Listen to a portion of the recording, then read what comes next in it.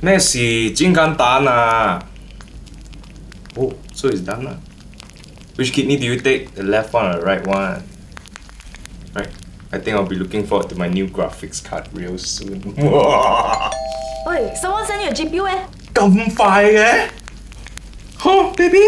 So, I'm pretty sure you guys noticed the very lack of Shah in the studio tonight. That's because we needed a kidney, so he's lying down in the hospital right now. What?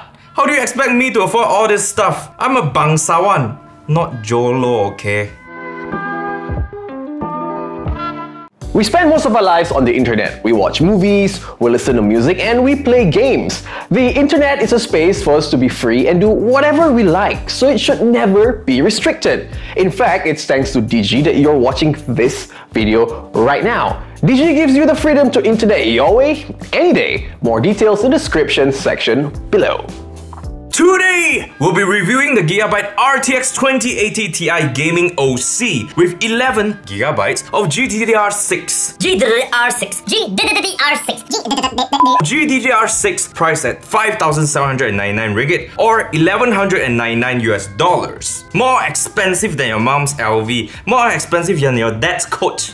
Your dad got Coach handbag, what la way? Well, that's a hell lot more expensive than the 1080 Ti when it first launched at under 4,000 ringgit. However, this RTX 2080 Ti is now packed full of new tech. We're talking about ray tracing, DLSS, Nvidia scanner. So let's find out if this graphics card is worth you eating 1 full year of cup noodles over.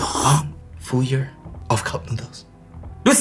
In terms of aesthetics, Gigabyte is sticking to the neutral color scheme with the new RTX series. This time around, we're not seeing a white model with the RTX 2080 Ti Gaming OC, at launch anyways. It is 286.5mm long, 114mm wide, and 50.2mm thick, taking up 3 expansion slots, so make sure that you get a chassis that fits. It uses the Gigabyte proprietary Windforce 3X cooling system, this time with alternate spinning fans, which Gigabyte claims to reduce turbulence in a 3-fan setup and increase airflow. Though the colors remain the same, the design of the shroud did undergo some minor changes. The illuminated Gigabyte logo on the side is still here with options for you to customize it between 16.7 million different colors with RGB fusion. At the back, they've added a simple black backplate with a Gigabyte logo printed in white. In terms of connectivity, the RTX 2080 Ti Gaming OC uses dual 8-pin for PCIe power delivery. For the I/O, we have 3 DisplayPort 1.4, a single HDMI 2.0, and a USB Type-C.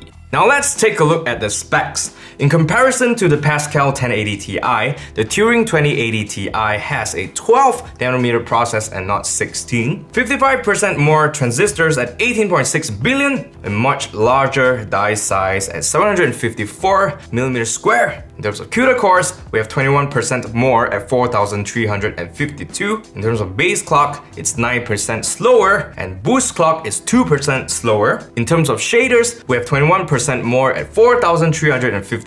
In terms of gigaflops, we have 19% more at 13,448. So what's new? We have the 576 tensor cores and 68 RT cores, which the 1080 Ti does not have. In terms of memory, the memory size and bus remains identical. However, the memory type has been upgraded from GDDR5X to GDDR6. In terms of memory speed, we have 14 gigabits per second and not 11 gigabits per second on the 1080 Ti.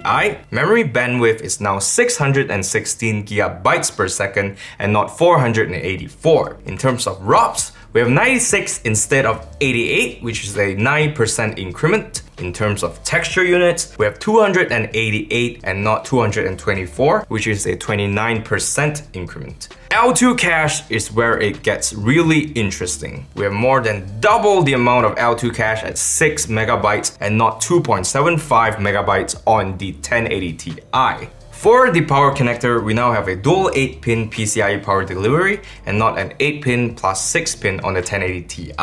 However, the TDP remains the same at 250 watts. We're gonna leave the specs for the RTX 2080 as well as the GTX 1080 side by side for you guys to take a look. If you're interested in that, press pause.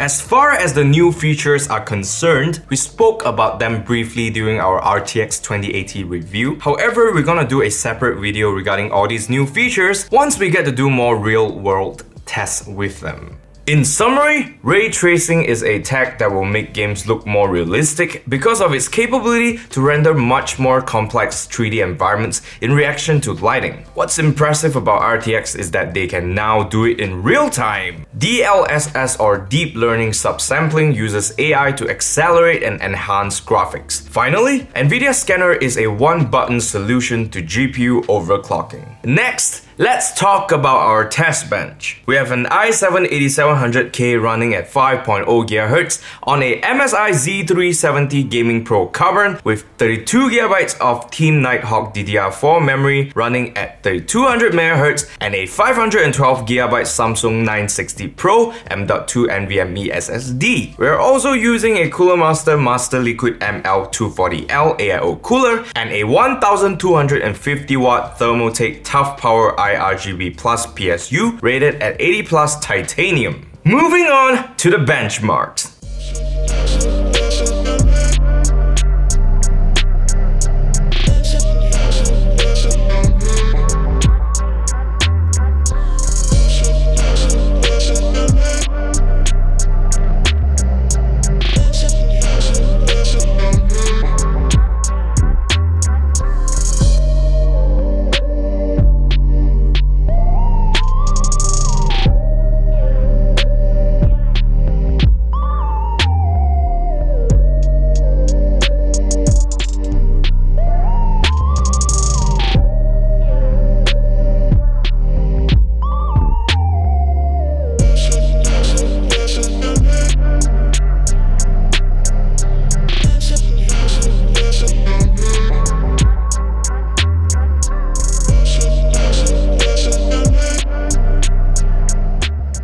That is all we have in terms of numbers. Let's look at the pros and cons with this RTX 2080 Ti.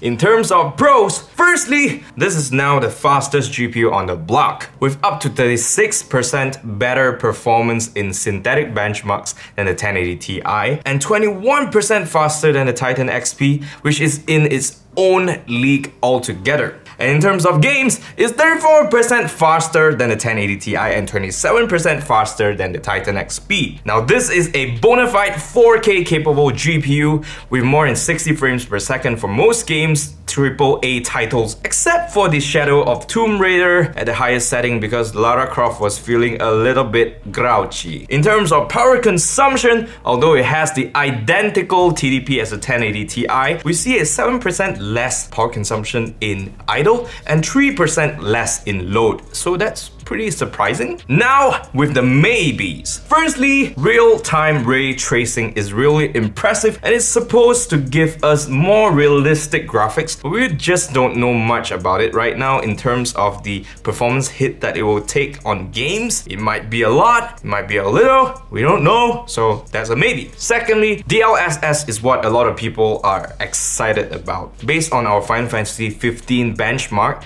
it seems that it does take a smaller performance hit to give you the same amount of image quality compared to just TAA alone. So let's hope that it works like that with all games. Finally, let's talk about the cons. And yes, some people might say that this is a con because this is very expensive and it seemed like a con. But it's not! The thing is, it's more expensive than a 1080 Ti, I get that. However, we do get a lot more technology packed into this card. I know they say that all the time, but this time it's true. It's just that as of now, there just isn't enough titles out there for us to play the games with real-time ray tracing and DLSS to justify the cost. However, if you're someone like me who just wants the best, the baddest, we just want the biggest, baddest, and the greatest toy on the market, this is something that you should pick up because there's nothing to top it up already, and you can be kiasu like me. We together, kiasu together, okay?